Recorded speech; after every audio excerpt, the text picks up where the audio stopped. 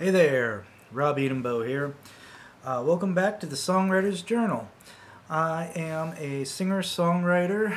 I am a country folk singer, and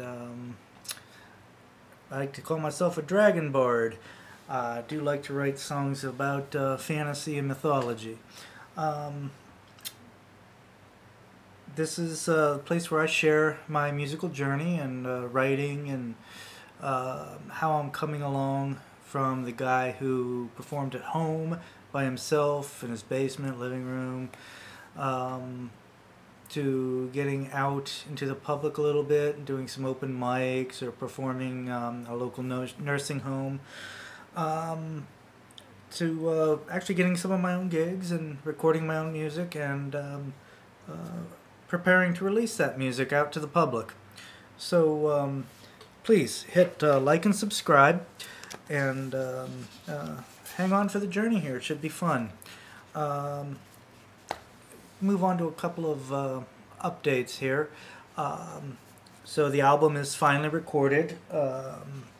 It's 11 songs, and it's all stuff. It's all original stuff.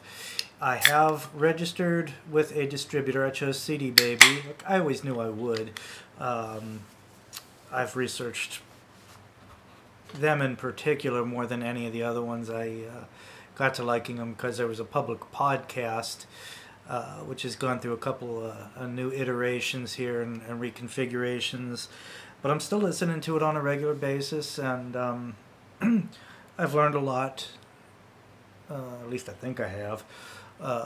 From it, and moving forward, that's the goals that I want. Also talking to some of the local folks that I respect, they're using it and really enjoy it, and the fellow that actually produced my album also recommended it, so it does come highly recommended by folks that I respect.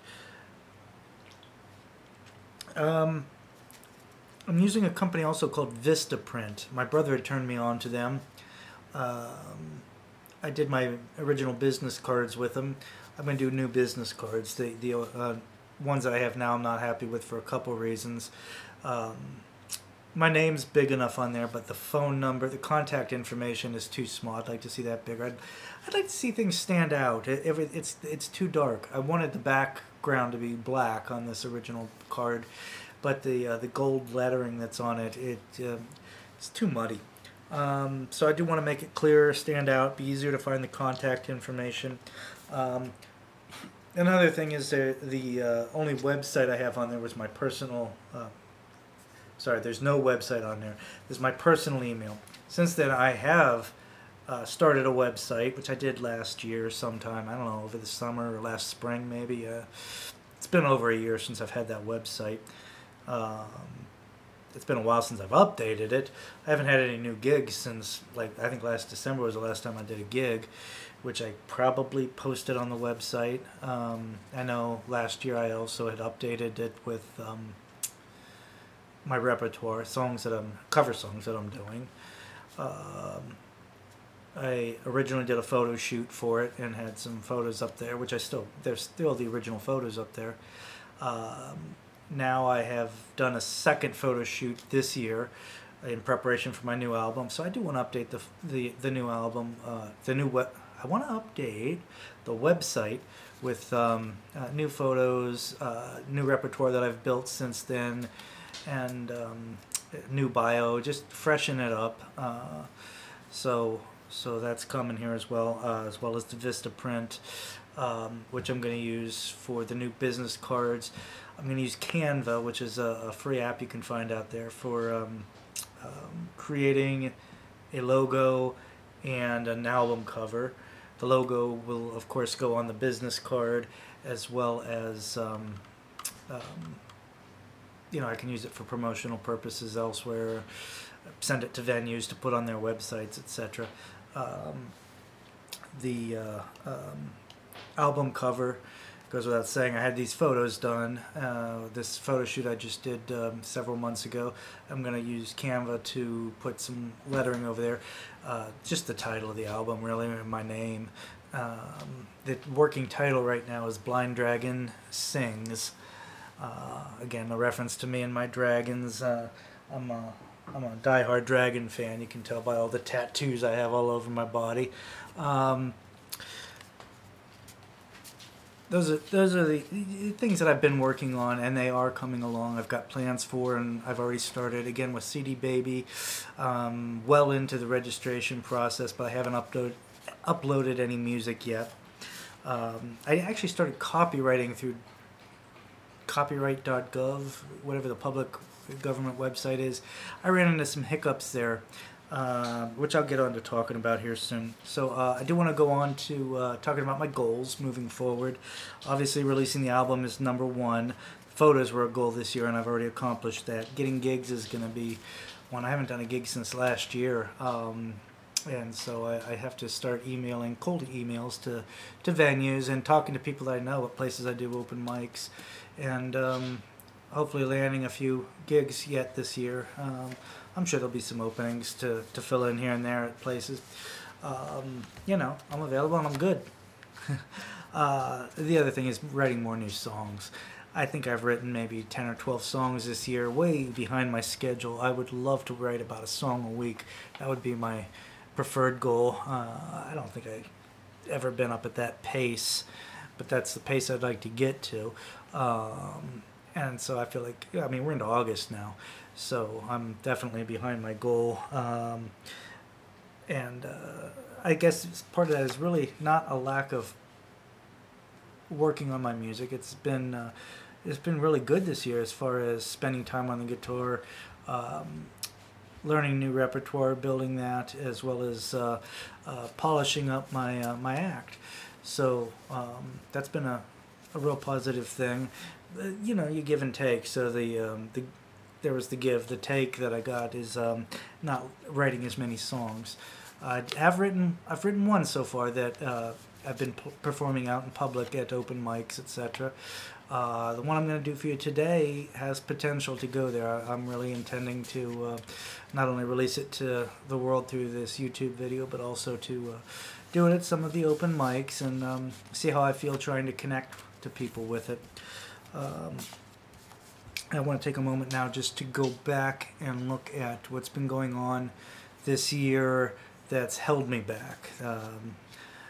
So I would refer to that as kind of being stuck. Last year I did hit a point where I became depressed and wasn't very productive at all, not at all, and was withdrawing from things. I still forced myself to go out to open mics but did not perform in them. I was having a little bit of panic really when it came to being around people. I was doing okay with my work though. The work was like getting into a bubble and I don't know if you want to say a happy space about being at work, but it was definitely a place where I could block everything else out, including my own emotions, and focus on doing a good job. And doing a good job made me feel good. So there was some great benefit to that, and it never hurt my job that I had this depression going on at home. But I did see, especially the social workers said some stuff to me about noticing I wasn't myself towards the end. But I did, you know, wind up going to see a doctor and admitting I have a problem and starting on an antidepressant. And earlier this year I did get into some talk therapy. That's going very well, really. I would say, you know, the biggest problem that's holding me back is lack of motivation, which stems from, you know, the train of depression, and it builds its own little monster. Not wanting to do anything, you know, spend the night just sleeping or, you know, being unproductive, or getting distracted by little squirrels, you know what I mean? Talking about it has definitely helped, and again, I'm feeling better in general because I'm talking about it more. Also started going to the gym on a pretty regular basis, which I think is starting to make me feel a little better. Definitely can move a little better. I can, you know, take my shoes on and off. The song I wrote is called After the Storm. It was originally titled After You're Gone. I didn't want to write a song called After You're Gone. It just sounds like it's been done before. I think I've done it before. If not a song with that title, definitely that theme using those words, literally using those words.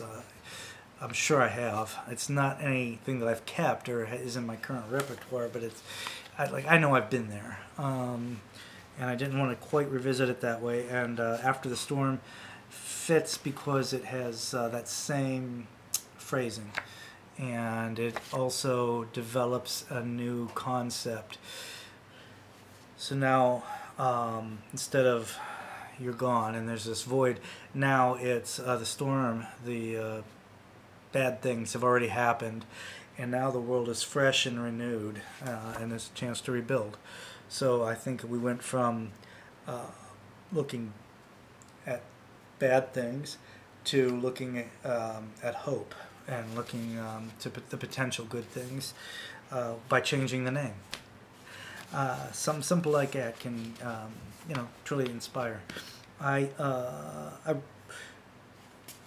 guess I'm going to tell this story for the third time now. I told it to my therapist, and then I told it to a buddy of mine. We talk about songwriting back and forth on Facebook Messenger. So this will be the third time I'm sharing it, so I should be good at this story by now. I normally write songs by picking up the guitar and writing, but strumming or picking and singing words, phrases, gibberish, la la la, whatever it takes to just get that connection between the voice and the guitar, and until I hit on some nugget of inspiration. And it wasn't working at all, so I decided to do something different this time. I've tried it before, but never with success that I can remember. This time I wrote the lyrics, and I might have done some songs on this Songwriter's Journal where I did that. I don't think that there's any that have ever made it to any kind of current repertoire. I really don't. This would be the first one that I'm going to attempt to get there. But what I'm saying though is that I had written this by putting down the guitar and just writing words, free form writing, and then going back with the guitar and trying to sing that, which did not work at all whatsoever. But hold on, it gets better. It really does. That day came and went, failure, or so it felt. Came back to it the next day. And the story of this song goes over a period of like 9 days, I believe, maybe 10. Somewhere in there, I revisited it, and I found something that felt a little more like I could do this melody. But there's no structure to it, and it's not working. So I hadn't even recorded at that point. Another day or two went by, and I got something finally that I thought I could record, which I did. At that point, this is probably at least the second or third iteration of melody. In the middle of the night, after I'd been asleep for a few hours, something started coming to me in dream form, and that murky waking thing where I'm not really asleep, not really awake, and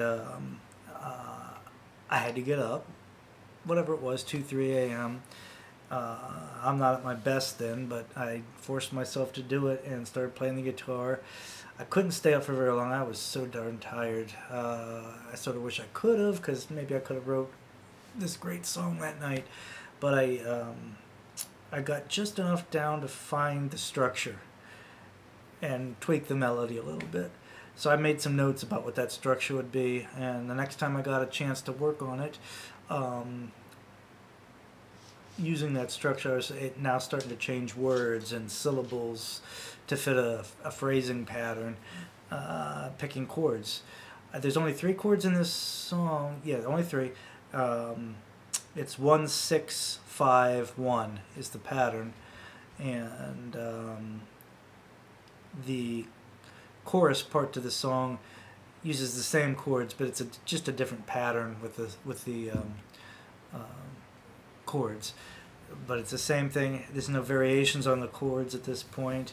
But I did have a couple little flourishes to it that I'm really happy about. And there's one that I'll be sharing tonight. You'll hear it. well, maybe two. But there's another one yet that I've played around with that may or may not still develop. So I'm happy with some of what I'm saying musically as well as lyrically. What I'm really writing about here is the breakup of my marriage, the divorce. But as opposed to songs I've written before, those songs were written, and they're recorded for the album, some of them, were written during the marriage, during the time that it was not well. And they had to be very vague, because I didn't want to insult anyone or start any fights, but I think people will hear it in the songs. This song, though, is much more specific. It's definitely much more me and my truth. It's in no way insulting, no way... by the way, we're getting photobombed here by a dog who feels the need to be pet constantly. This is Marshall. Say hi, Marshall. Say hi. Hello. Yeah, you probably can't see him. Let me turn the camera a little bit. That's Marshall dog. He's a golden retriever. He is also a love predator. Don't let him fool you. He knows what he's doing. He knows how to get what he wants. What was I saying? So this song is written from the present perspective, looking back on the past. And it's also written from a perspective of hope, as opposed to the songs I'd written before, which were feeling hopeless. Truly, I think that's a good way to describe it. These songs definitely feel like there's hope, not answers necessarily, just potential. So before I sing this song, I do want to take a moment and do a toast for y'all.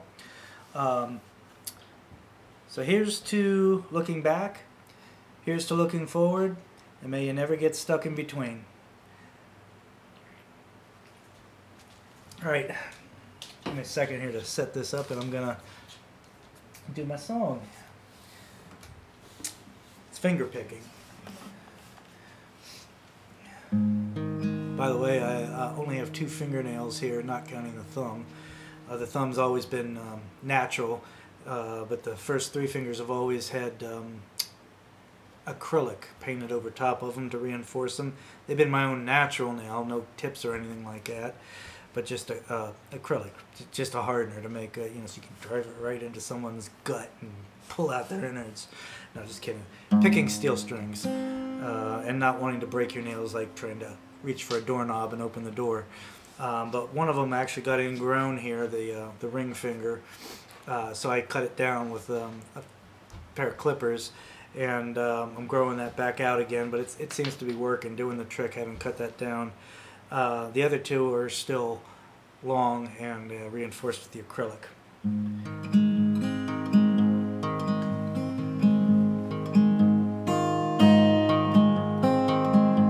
That's a little flourish I mentioned. So I'm reading this off of a stand, because I don't have it memorized yet, because I just wrote it here over the last week, and that's just coming together. How can you memorize a song if it ain't together? So I'll be memorizing going forward and playing it out. Matter of fact, I still got the old title on the top of this rough draft here. And if anyone's interested, I am capoed on 1 using G-shaped chords.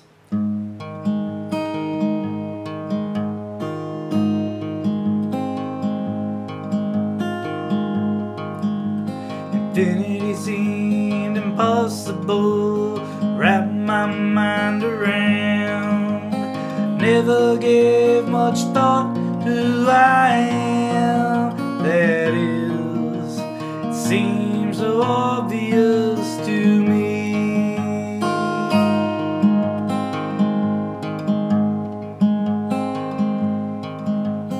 thought I was just the right man. Used to think I could handle that weight. Now I ain't sure about nothing. That is, now that you're gone. Thought they had it in there at least once or twice. Days used to have a purpose. Thought I was helping out. The appreciation. It's like this, I was losing my soul.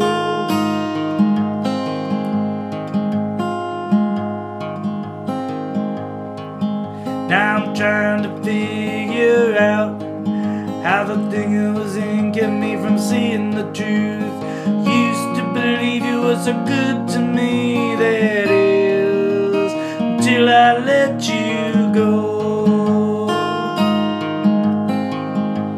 This is the chorus. Life's too short to hang on. For those who don't give a damn for what you do, you can rebuild your joy after the storm.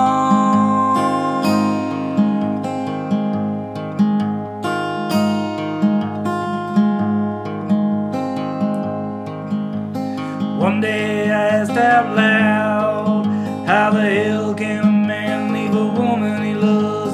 For the life of me, I don't know whether or not you were ever healed. Couldn't see the pain you caused. We always said it was one of the kids, so our problems got hid away, that is, till you had to go.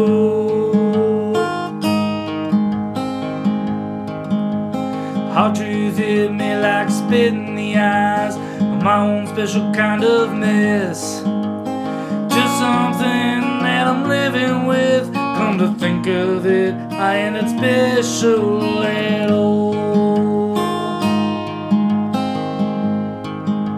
I'm not alone anymore. I finally opened up. Never wanted to talk before, yeah, but you're gone now.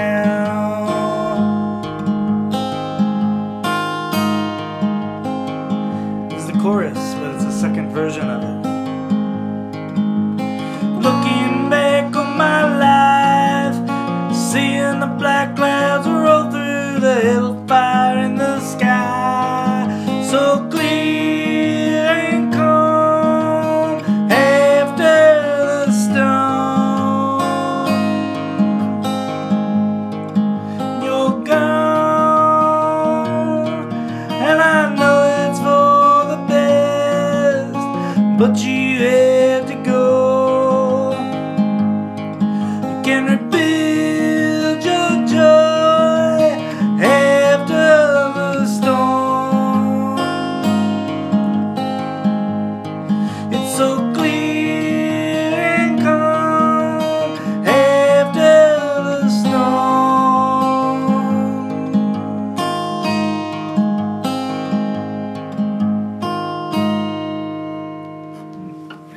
All right.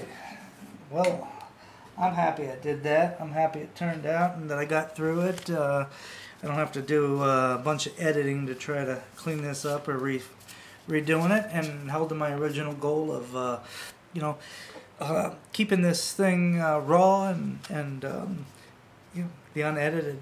To me, makes a difference. Not only because I'm lazy, but and also because of the learning curve that I say holds me back and prevents me from moving forward and doing things. Anyway, I do want to say thank you, God, for inspiring me to get back to doing things again that I want to do and moving forward with my goals, especially making this video here tonight. It's really good to be doing that. I'm recommitting to my goal of making these on a regular basis, and I think my original goal with that was doing a new one every 2 to 3 weeks. So I'm going to try to hold myself to that again, and we'll see if I make it this time around. It's not a matter of how many times you fail. It's a matter of, how many times you get back up. So please, if you like my kind of music, things that I'm into, I like the folklore and the mythology. You're into LARPing, you're into Dungeons and Dragons, you're my kind of people. Come this way. Please like and subscribe and try to get more people into this sort of thing. And what I want to share, that spirit. Also, if you're into songwriting, I'm pretty honest here with how I write the songs. Simple though they might seem, they're still something that's I feel has a beauty to it and is worth sharing. And if that's what you're looking for, a way to express yourself, this is the place to be. So yeah, like I said, hit like and subscribe, please. I appreciate that so much. I appreciate those of you that have watched my videos before and are watching again. Thank you so much. I really do appreciate y'all. Until next time, love and peace, y'all.